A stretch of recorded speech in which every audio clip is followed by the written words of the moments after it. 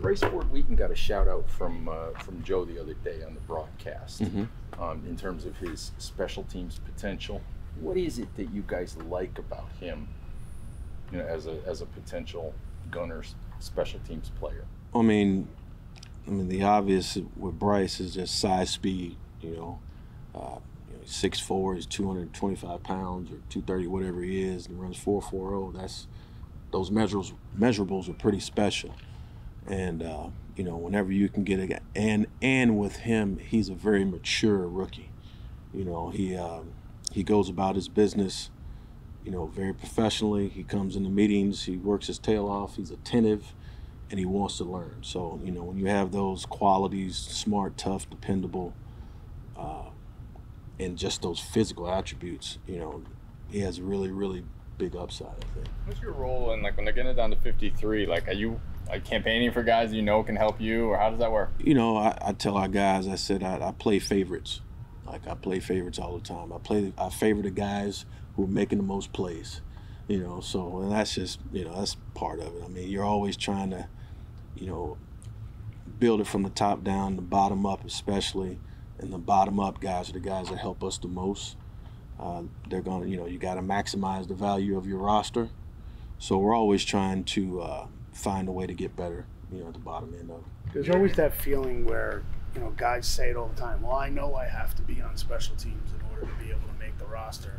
But can you speak to the challenge of that? It's a skill, that it's not just a guy saying I'm going to run down the field and, just because I'm running down the field and being willing, that makes me able and I'm going to make the team just because of that. Yeah, you're right. There's a certain kind of skill set, that you need. You see a lot of guys that are willing to do it, but they just don't know how.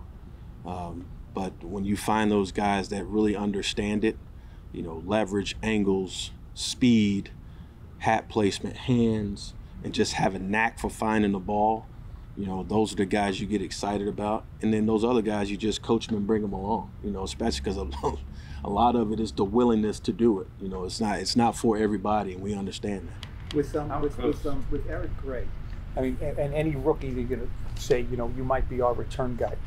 How do you got to kind of juggle? Okay, he wants to get the ball and make a big play, but then he makes a couple of decisions in the game the other day, which just maybe save some yards, but they're not any kind of wow things. That what do you prioritize with a guy like him?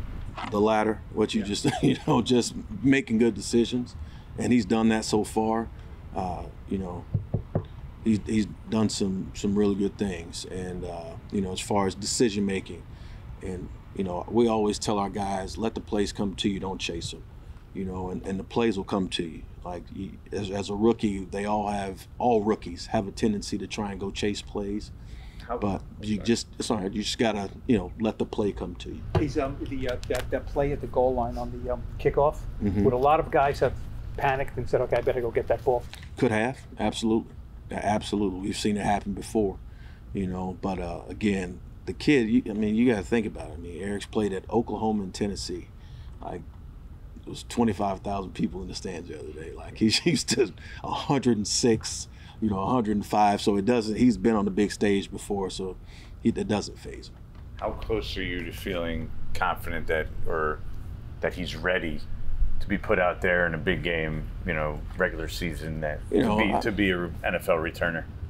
You don't know until it happens. You know what I mean? It's not about you watch. All you can do is go by his day to day. Every day, all he's done since he's been here is get better every day. You watch him, you know what it's like out here. The wind, and then in the stadium the other day, their guys were struggling with the wind. And Eric just, he did a great job with it. So, that part of him, making good decisions, he's checked all the boxes so far. So, you just hope he just keeps getting better. Ed mentioned how Joe kind of gave Bryce a shout out. Is there anybody else? 'Cause, we certainly can't evaluate special teams play the level you can. That stood out to you here this summer? It's a lot of guys that are playing well. I don't want to point out any guys in particular. But as a group, I think they're doing a really good job of being coached. I literally just told them, I can't look around the room and not see a guy that doesn't want to be coached and doesn't work hard.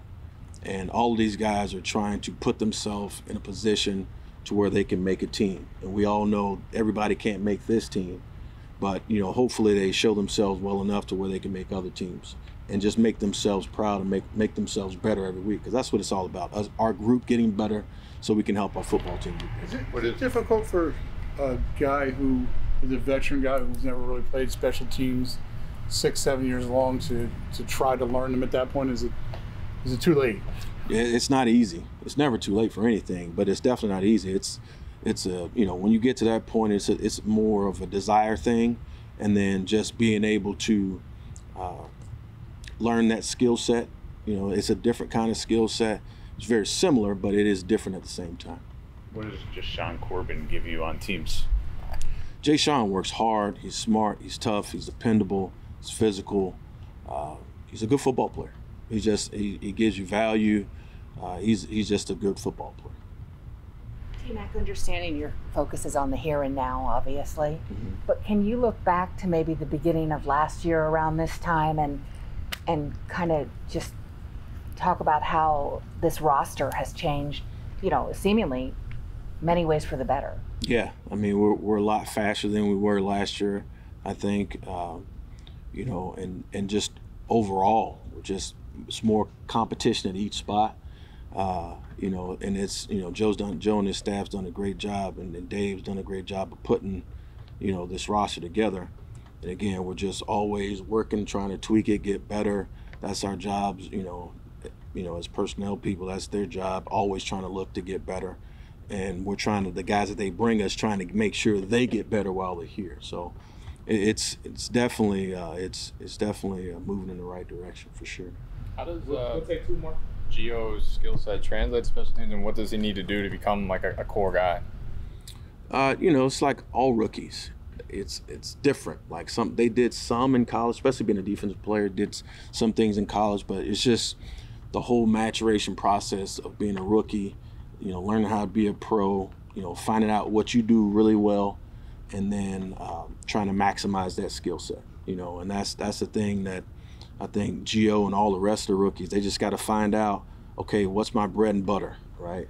And now I got to hang my hat on that, and then I got to bring everything else up to speed. Do you have any examples? I was asking about a guy's late bloomer, 6-7 years in, somebody who picked it up late in their career during the course of your time doing this? Normally the guys that play teams later in their career played it early in their career. It's rare where you see a guy that hasn't played on teams then just start doing it years 7, 8, or whatever it is. You don't see it a lot, but I mean, it definitely happens. I mean, I haven't seen it a lot, but it definitely happens.